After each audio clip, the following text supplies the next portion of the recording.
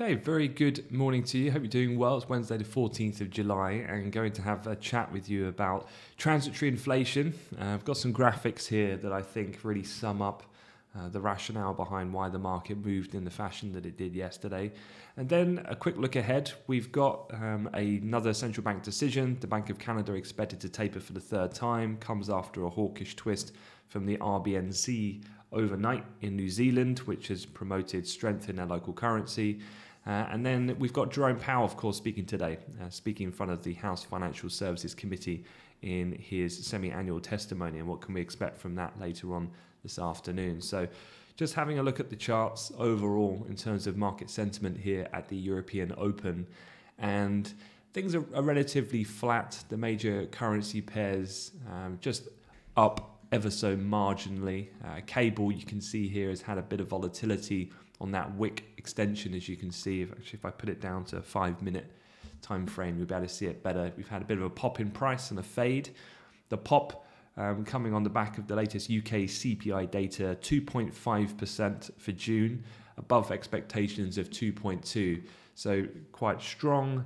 In fact, very strong CPI numbers, upside surprise, but the market fading that move because don't forget, the Bank of England said in its most recent policy meeting last month that inflation is likely to exceed 3%, but would later fall back and should not affect monetary policy. So in a similar type of fashion, somewhat to the Fed transitory argument, short-term price pressures likely to lead to more increases there. And so that number being somewhat after a knee-jerk reaction faded on that initial move by the pivot level by FX traders this morning. Otherwise, looking elsewhere, index futures are pretty flat overall, slightly negative, comes after a touch softer close on Wall Street.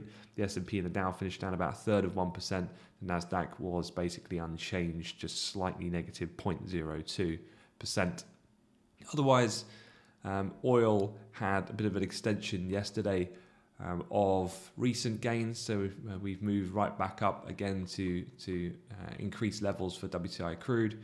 We're trading 75.08 at the moment, managing to get above. You can see that kind of double top of price action from the 7th and the 11th, and that's providing a bit of support. You've got the pivot tucked just underneath there with that previous high seen yesterday morning, so quite a nice area of technical support now for price. And that'll be as we head in towards some oil inventory data a bit later on today. That did come with a few things yesterday to help promote some of the oil strength before I go into the APIs that came out last night. One was that supplies are set to remain significantly tight amid the deadlock among members of the OPEC Plus alliance. That was according to the IEA yesterday. And also the combination of that with the fact that the revival, if you like, of the Iranian nuclear deal is looking at a stalemate for the time being. Some commentary talking about they could meet in mid-August, nothing definitive as yet, and so any threat of a deluge of new supply hitting the market from Iran is looking ever increasingly less likely. Then we had the API oil inventories last night. So while I'm on the subject of oil, let's have a quick look at that.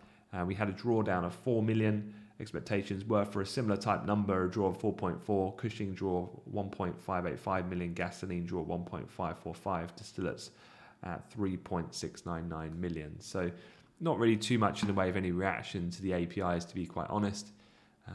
And so, yeah, technically, I'm just keeping an eye on that as a range at the moment, with that key area looking nice of support on the downside. Fixed income definitely did see some moves yesterday, and this will take me into my charts then, and we can start talking a little bit about transitory inflation and why that argument is still alive and kicking and likely to be reaffirmed in summary by Powell later today is my baseline kind of expectation. But here, this is the chart of the US 10-year or T-notes. And you can see here two distinct price movements yesterday, one being the US CPI, shock and horror, very high number, knee-jerk reaction, and then recovery in pretty rapid fashion as the market turned around very quickly on the back of what was under the bonnet, which was again pressures emanating from more temporary factors. And then actually the more longer lasting impact move came after we had a poor 30-year auction rounding off some of the supply this week. And actually that is what really weighed on the more long end of the curve. And the curve is what we're going to talk about a little bit as well. So let me transition my screen and let's talk about inflation. So definitely from a trading point of view, I was pretty quick to comment in our community, and I was tweeting yesterday that as soon as that inflation number came out, you always get that kind of algorithmic-led knee-jerk spike, and particularly when it deviates so far out of the consensus estimates and indeed the top end of the ranges. Yesterday numbers on the year-on-year and core figures were exceedingly high, and you get that knee-jerk spike very much in reflection of that more binary process and the fact that then you get the traditional reaction, which is a shot higher in yields, the dollar, equities fall. They were particularly susceptible as well, given they were sitting at record levels. But then the first thing to do, I think, with inflation metrics right now is go on to the BLS, the Bureau of Labour Statistics, and look at the actual report and identify where these inflationary pressures are coming. And this is a look at quite a good graphic, I thought, which is talking about sharp price movements in a handful of categories accounting for a quarter of the total price index explain all of the unusually rapid inflation in June. And that has been the case in recent months. So here you've got three kind of distinct sections. You've got pandemic idiosyncrasies, underlying inflation, and then Jan 95 to Feb 2020 average inflation. And so here you can see that tied to the pandemic, you've got used cars, new vehicles and parts, reopening categories.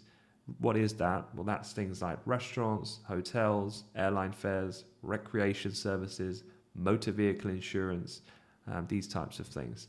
And then you've got energy as well. And so if you actually look at just those areas alone, you can see it contributes largely to the bulk of the inflation pressure. And hence the reason why underlying inflation, so looking at groceries, housing and all other areas, is still fairly benign in comparison when you extrapolate that out of the data. And hence the reason why the title, Not to Panic, and why the market faded that move very quickly. Even the used car vehicle section you can see here was such a large contributor, and even more so than the very high numbers that we had in previous two reports. So it was quite evidently clear quickly that the transitory argument would probably be kept alive on the back of those numbers. What goes up must come down. Most of the recent acceleration in inflation compared to before the pandemic can be attributed to a handful of small categories facing idiosyncratic pressures. That should abate, and so too should the disinflation coming from the other side. And this is looking at contributions to change in yearly CPI inflation rate from Feb 2020 to June 2021. And as you can see here, energy, used cars, trucks, the successful reopening, all of these things have really been chiefly tied to that of the pandemic specifically. So taking that out, it's a lot more benign a picture than what the headlines would suggest. And so a few other things to be aware of then. The movement in the yield curve was quite interesting yesterday. Effectively, if you think of the yield curve shape, where a traditional curve means that the yield at the front end would be typically lower, and then it goes up in a uniform fashion the further out in time that you go, 10 years, 30 and beyond. What's happened yesterday is that the long end of the curve has been fairly fixed, whereas the short end has come up, and hence that curve shape has flattened a little bit. And what we've had here, as you can see, is the 2-year yield and the reaction that we had to inflation. So 2-year yields certainly did rise and maintain that move higher. Now, the ultimate understanding here is that in the short end, the timing for the Fed to taper is inevitable, and it is coming. And the fact that inflation is remaining at the levels that it is, irrespective of how much of that is transitory, the point being is that yields are going to rise in the short term. Now, if you actually start to look further out though, This is looking at the 10-year yield. You can see that the yield reaction was initially, as you would imagine, higher after the inflation report, but then faded very quickly. And actually, it was weak demand in the 30-year bond auction, which didn't come until much later, 6 p.m. London time, that actually saw that move distinctly higher. So, in fact, it's more that the inflation figures are not really changing the longer term outlook, but they're significantly altering the timing of short term policy tweaks. And so hence the reason why the short end has been more sensitive to hold on to those moves, where the long end is a little bit more questioning of what growth would look like in the longer term in that respect. The other final graphic then that I thought was quite fitting with this kind of conversation is this. And this was looking at that timeline. You know, we've got a predefined timeline with the semi-annual testimony today with Powell. We've then got at the end of July the Fed meeting, the Fed minutes, then the Jackson Hole Symposium comes at the end of August, and then that leads us up into the September FOMC meeting where we get the new dot plots. So they're the predefined big events of time that we know. Now, this is looking on the left-hand side at speculative dollar positioning. And what it's suggesting is it could turn net long ahead of Jackson Hole. And this is based on the previous patterns of past hawkish Fed shifts. So this goes back and looks at things like the 2018 late cycle hikes, the 15-16 cycle hikes, the taper tantrum back in 2013, and so on and so forth. You can access this graphic. I've shared it on my Twitter account. And what it's suggesting is that going into these events, and obviously this is just a function of what market positioning is, the Fed are kind of have started to, I guess, accelerate conversations about tapering. And as such, then markets start to believe that that process is going to come in time. And so they start to build in a more long dollar position ahead of these big predefined events for then the confirmation to come. Now, what that would generally suggest then is that you get dollar positioning that tends to tighten around these events, and so subsequently lends its hand to a more supportive dollar movements. And then you get that kind of profit taking as then the event in itself starts to transpire. And actually when the Fed do begin in effect actual tapering, at that point we've already way gone beyond pricing it in, and the confirmation of it is almost by the rumor, by the pricing and anticipation of taper, sell the fact that it's actually happening when it gets confirmed type movement. And as you can see here, this is looking at a price graph of looking at the weeks going in. You can see that dollar positioning typically takes about 4 weeks going into a major Fed event. And we're really within that window at the moment. And certainly these hot inflation numbers certainly build into that. And as you can see from the 2-year yield moving higher. But then as we go further out, we go 2 months out after. So let's say it gets formalized. By the time it gets to, say, end of this year, when we're getting close to the point of the actual initiation physically of tapering, the dollar's already started to fade that move. So again, the market in simple terms is always forward looking. And at the moment then, the previous historical data points would suggest that the median change in dollar positioning around Fed tightening events, we're in that run-up phase at the moment. And certainly the CPI helped some of that yesterday. There was a Fed speaker yesterday who did comment. Fed's Mary Daly said that the June surge in US inflation will likely be temporary. She actually specifically referred to used cars, as we've just looked at, as a major contributing factor to the temporary nature of inflation. She did say she was bullish about the economy going into the fall, and said it's now appropriate for the central bank to begin discussing scaling back its monthly asset purchases, which could start at the end of the year or early 2022. So again, in fitting with that explanation of that yield curve reaction. All right, well that's pretty much it on that side. For any of these graphics, if you do want to check them out, if you need them as a reference point, again, they're all available. I've tweeted them this morning from my account. A few things elsewhere overnight. The Kiwi dollar is really on fire at the moment. It's managed to break above a short-term technical top. Let me just bring up the chart and I can in fact show you. So just bear with me 1 second. Just looking at the Kiwi dollar. You can see this move we've had here, initiated from the overnight session, has propelled us above this double top that we've been trading here through the 9th and the 12th. And in fact, actually, if I squeeze that price, you can see that's been quite a significant level for the Kiwi, just above this 70 mark. And so we've seen some acceleration here to the upside, and actually coming in close proximity to, if I just mark this up, you've got those highs that were seen here on the 7th, and also these areas here. So interested to see, probably as a short-term target here for any further run-up in the Kiwi. 70.36 in the futures. We're trading within about a 10 pip range of that at the moment. So you can see we shot up, broke through that double top, used that as a bit of a floor of support, and then for this push up as Europe has come into the market. So why is the Kiwi firming up? Well, this is the situation overnight. You had the RBNZ held the cash rate at 0.25%, but they said it would halt bond buying under its large-scale asset purchase program by July 23rd. The statement omitted a previous reference to the need for considerable time and patience to achieve its inflation and employment goals. Investors now, actually, from a market perspective, are pricing in a rate hike in November, up from 82% chance before the statement, and in fact, the market is now pricing in a 76% probability of a move in August, now that they've actually are going to end their bond buying. Again, that sequence generally then a period to see how the economy performs and the market adapts to that removal of the stimulus, and then looking to initiate the rate hiking cycle, which markets are quite bullish on in New Zealand at the moment, given the way they've managed to contain the impacts of COVID, the underlying inflationary risks and so forth, to then commence their tightening cycle. The other central bank we've got today, of course, is the Bank of Canada.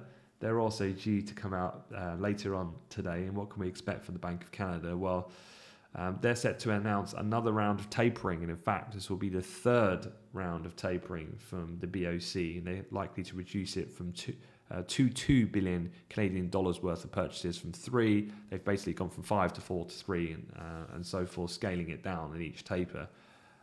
That I don't think will come as much a surprise. I think all economists surveyed are unanimously expecting that to materialise. So just keeping an eye out for the types of commentary that comes out and around that release later on today.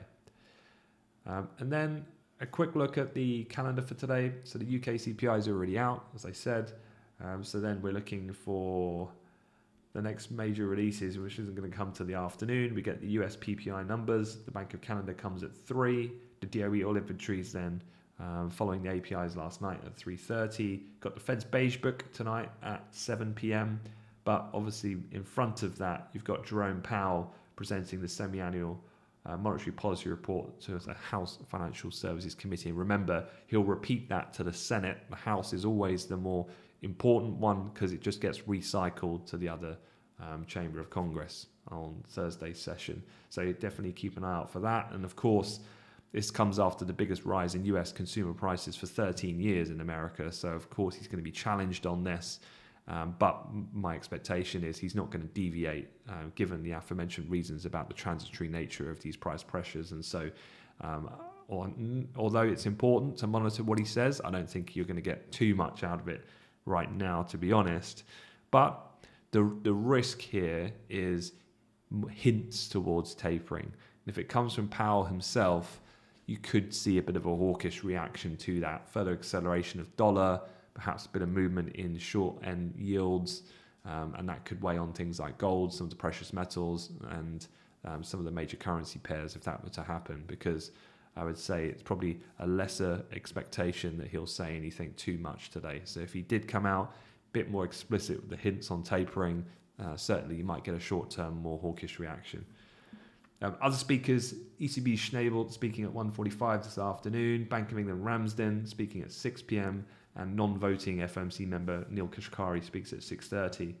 And then from an earnings perspective, following JP and Goldman's, they did actually finish lower yesterday. They underperformed the general market by about 1% or so. Both of the banks pretty similar in terms of the composition. The lack of kind of volatility through Q2 saw their trading activity decrease, which we were talking about yesterday. It's very much expected, but IBD, asset management divisions, were particularly strong, and that was the kind of breakdown of the investment bank. You've got Bank of America, Wells Fargo, Citi and BlackRock all coming out today, so more financial names ahead of the opening bell a bit later on.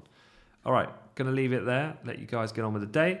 So hopefully that was useful, and any questions at all, just drop me a line, let me know. I'd be happy to help. Thanks very much. Take care.